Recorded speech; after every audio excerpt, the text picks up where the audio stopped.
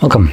In front of me is a Nord CE2 Lite, and today I will show you how you can enable and set up your portable hotspot. So to get started, you will want to pull down your notifications, expand it, and look for the toggle.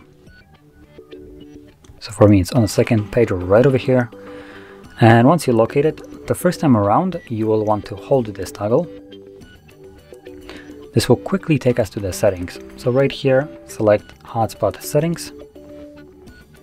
And what I recommend doing is starting off with a password. This is randomly generated, so the best course of action right here, I would say, would be removing this one and setting up your own password that you would like to use.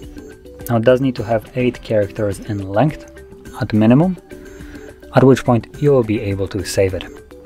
Additionally, if you want, you can change the hotspot name if you care for that, and a couple additional settings if you know what they do. Go right ahead and change them, but the default settings right here that are basically chosen by default are, I would say, the best, so that the hotspot works virtually for everybody that wants to utilize it.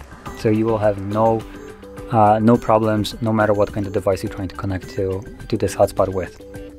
If you change it, for instance, like the AP band to 5 GHz, older devices just will not see it at all.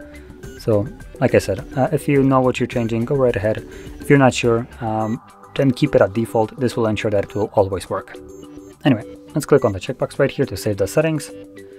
And now let's go back to the toggle once again and tap on it to enable it.